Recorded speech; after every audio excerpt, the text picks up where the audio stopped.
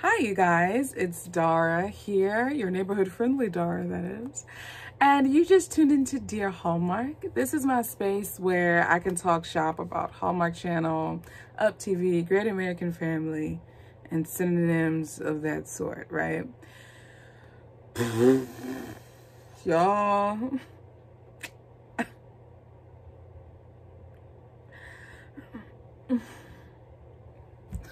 I don't even know how to start, y'all. How do I start?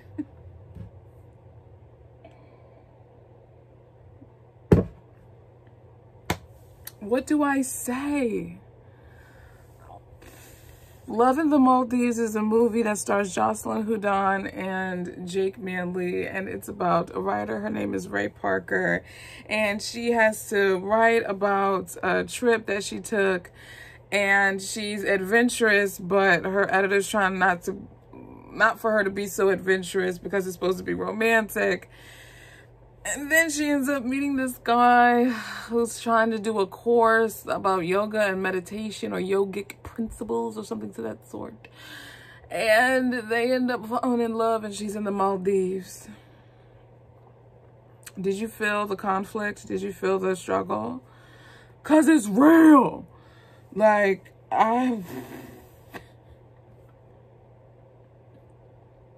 yeah. Oh gosh. Okay. Oh, there's no more water in the glass.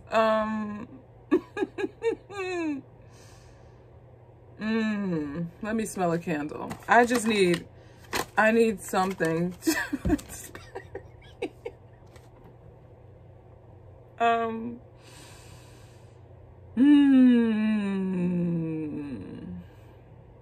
Okay, here's something. I love Jocelyn Hudson. I love her in When Hope Calls. I've loved her on the Up TV movies that she's done. Has she been in some? I think she's been in some Hallmark movies too, but this one right here, boss, come grab your fake mug. Let's cheers and let's talk, because I don't know what's going on with this one. Not fake mug, but you know, it ain't got nothing in it. That's all I'm saying. It ain't got nothing in it. Let me pour something in it. Water, okay? So, I saw the preview for this, right? And I saw the trailer. And this movie met the expectations that I had when I saw the preview and the trailer.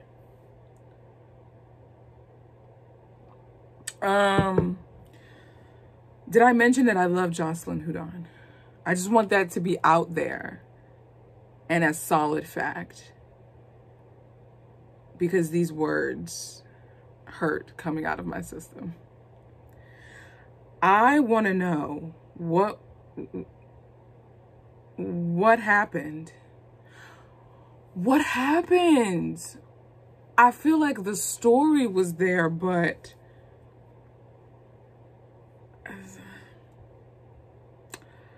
I don't know. I don't know how else to say this, but to say it. The leading guy was giving, we were dead behind the eyes. Like, his facial expressions didn't change the entire movie. How he was in the beginning when he first saw her and she flicked the fruit towards him, nothing. His eyebrows moved, but he was dead behind the eyes, y'all. And then you fast forward all the way to our conflict in the last 12 to 12 and a half minutes, where we get some legend of Zorro shipwreck, and he doesn't want it to be talked about. Her editor is pushing for it to be talked about, hashtag chasing waterfalls. And he gets all in his feelings And his facial expression didn't change. The same dude who walked into her suite unannounced, didn't wait for her to say anything. He used his master key card and just walked into her suite. The same facial expression that we had there, he carried like a wicker basket of spring flowers, just carried it through the entirety of the movie. They did a slow dance, same expression. I think I'm falling for you too. Y'all, what's going on? What do we got to do? When can we have a town hall in the middle of Hallmark Channel Town Square so we can talk about what's going on?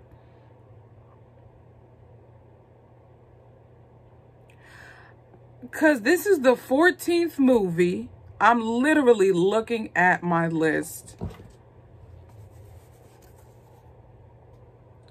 14 movies. Look at where I ranked it.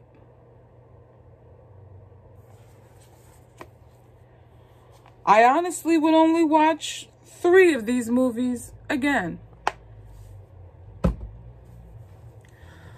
Y'all, I don't know what to call it.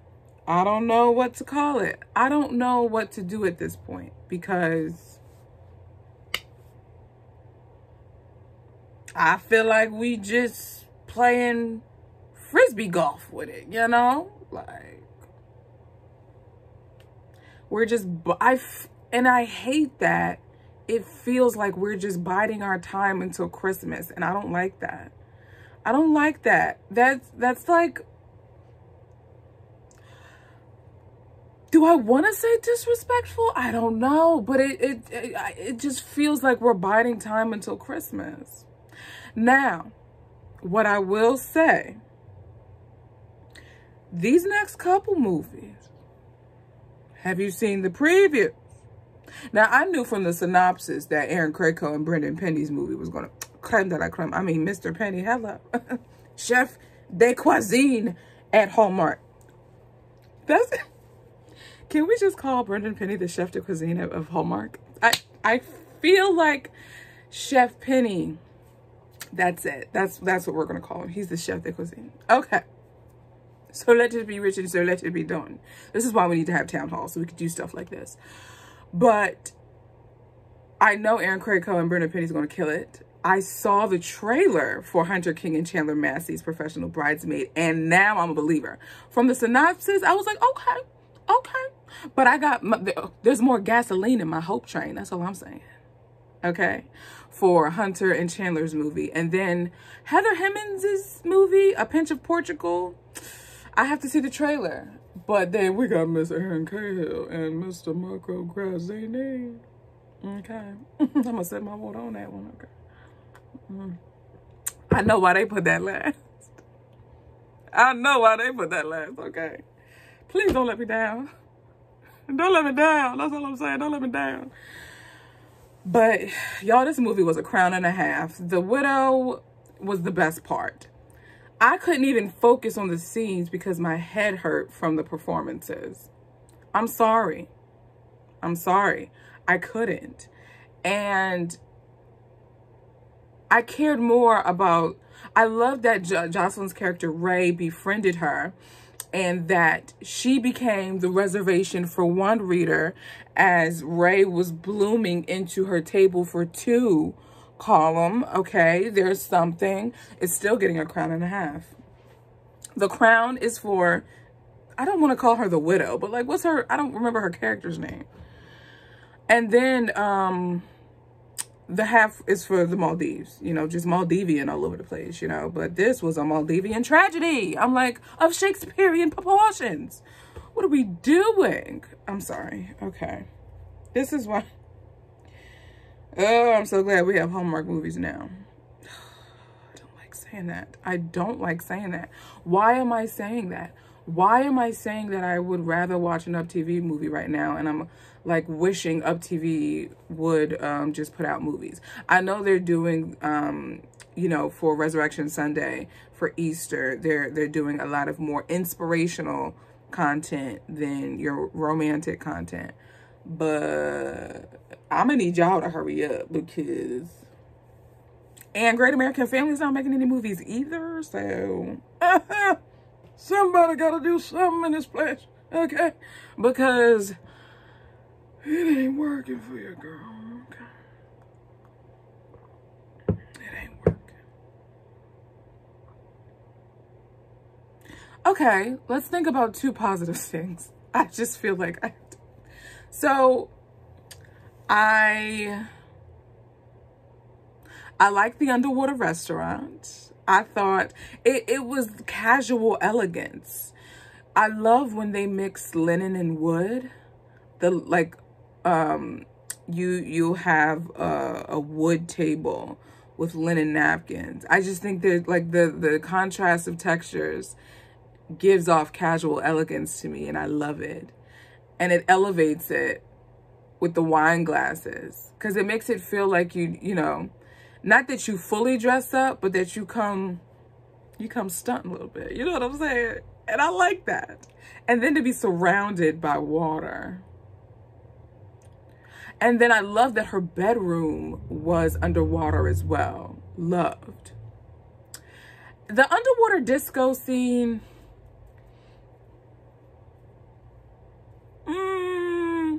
Okay, maybe. If it wasn't so darn awkward.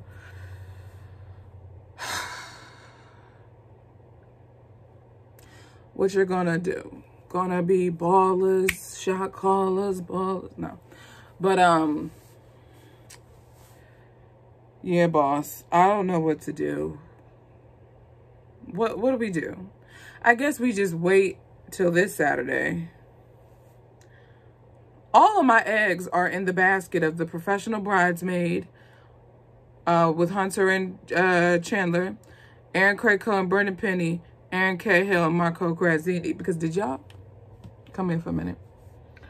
Did y'all see the May movies that they released? E.T. released it, right? We're getting 4 movies in May, right? 2 of them I'm excited about. We're getting Tamara's movie, which is like a Mother's Day themed movie, which I think is so brilliant. My compliments to the chefs on that one. I love that idea. And then we're getting a new Hannah Swenson mystery. We're getting 2 channels and 2 mysteries. Literally 2 mysteries. Because Jodie Sweetin has a mystery. And I couldn't see that coming from 8 miles away. So I'm just like, why are we getting all of these new mysteries? What gives?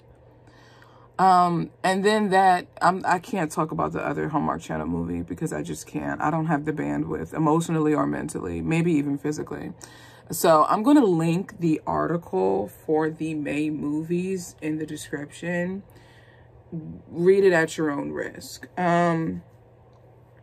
So that's a part that adds to my frustration, because then there's not even anything to look forward to past April outside of Hannah Swenson's movie and Tamara's movie. And then because they're only giving us 4 movies and it's in the middle 2 weekends of May, the Saturday and Sunday, they could have like divvied it up so that, excuse me, we get one on one Saturday of one week, one on a Sunday of another week, one on a Saturday of one week, and one on the Sunday of another week.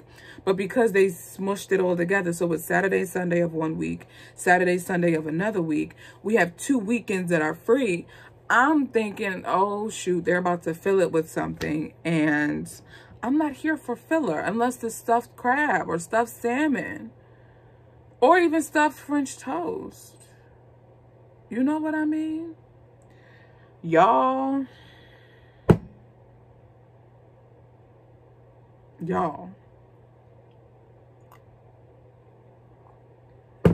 this is why I got a box of chocolate next to me. This is why I got a box of chocolate next to me. But, okay, all right. Did I even talk about anything with Love and the Maldivian Tragedies? I don't know. But that's where my heart belongs. My heart belongs in therapy at this point, because I am 50 shades of sad. It feels like there's no hope. outside of the 3 movies that we have coming out this April, I can't call A Pinch of Portugal. That could be a hit or miss because we don't have a trailer out yet for that. So I can't call it, my friends. But what are you calling it? Talk to me in the comments. Let's converse. You can also talk to me on Instagram. You can also talk to me on Facebook. And you can also talk to me via podcast. I'll tell you why. You might be like, woman, please, what are you talking about? Well, there is a capability for you to leave a voice message, much like voicemail. I know, antiquated, but you can leave a voice message and I can play it on the podcast and respond to it as if we're dialoguing. So you can check that out at your own leisure. Howsoever, my name is Dara. This is Dear Hallmark, and I'll talk to you guys in the next video. Ciao, my friends.